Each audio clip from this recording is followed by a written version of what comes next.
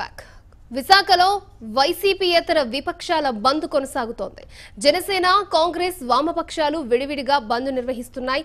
మద్దలపాలెం నుంచి మా ప్రతినిధి శశాంక్ మోహన్ మరిన్ని వివరాలు అందిస్తారు.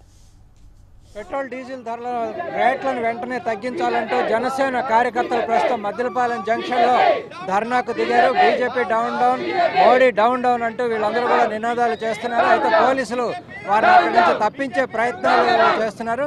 పలువురు నాయకులు ఇక్కడ ఉన్నారు. భారత్ గారు, మీరు చెప్పండి, ప్రధానమైన డిమాండ్ ఏంటి? ఇప్పుడు పెరిగిన పెట్రోల్ డీజిల్ ధరలు వెంటనే తగ్గించాలని జనసేన పార్టీ తరఫున మేము వేళ సిపిఎంతో పాటు మేము భారత్ బంద్లో పాల్గొనడం జరుగుతుంది. ఎందుకంటే రాను కూడా తగ్గించవలసింది పోయే సామాన్య ప్రజానికానికి బరువును పెంచడం జరుగుతుంది. ఒక పెట్రోల్ డీజిల్ ధర పెరగడం వల్ల దాని యొక్క ప్రభావం మిగతా వాటి మీద కూడా పడుతుంది. రవాణా అంతా బంద్ అయిపోతుంది.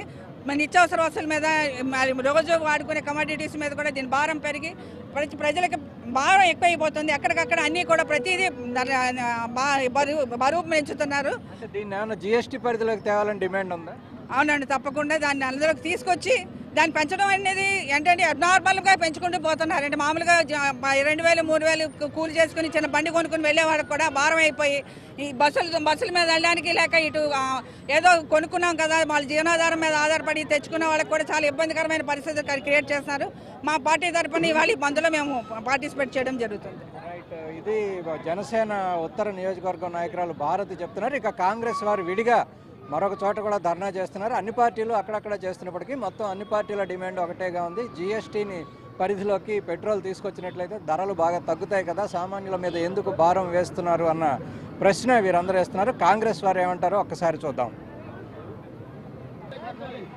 విశాఖపట్నం తూర్పు నియోజకవర్గం కాంగ్రెస్ నాయకులు గుత్తుల శ్రీనివాసరావు మనతో ఉన్నారు. ఆయన ఆధ్వర్యంలో ప్రస్తుతం మద్దలపాలెంలో ధర్నా జరుగుతుంది. శ్రీనివాసరావు గారు, ఒకటే చెప్తున్నారు, బీజేపీ కానీ మిగతా వాళ్ళు కానీ కాంగ్రెస్ హయాంలోనే ఇవన్నీ కూడా వచ్చాయి, పెట్రోల్ ఇంటర్నేషనల్ మార్కెట్ని బట్టి పెరుగుతోంది తగ్గుతోంది, మేము చేస్తున్నది ఏమీ లేదంటున్నారు. కానీ మీరేమంటారు దీన్ని?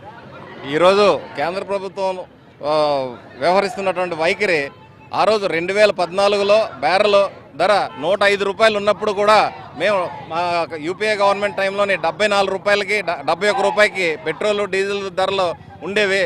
ఈరోజు 74 రూపాయలు ఒక బ్యారెల్ కాస్ట్ ఉండి మనం 85 రూపాయల దాకా పెట్రోల్ మీద వెచ్చించి మనం కొంటున్నామంటే సామాన్య ప్రజల తాలూకా నడ్డి విరిచే విధంగా మోడీ ప్రభుత్వం వైఖరి నడుస్తుందని మీరందరూ కూడా గమనించాలి.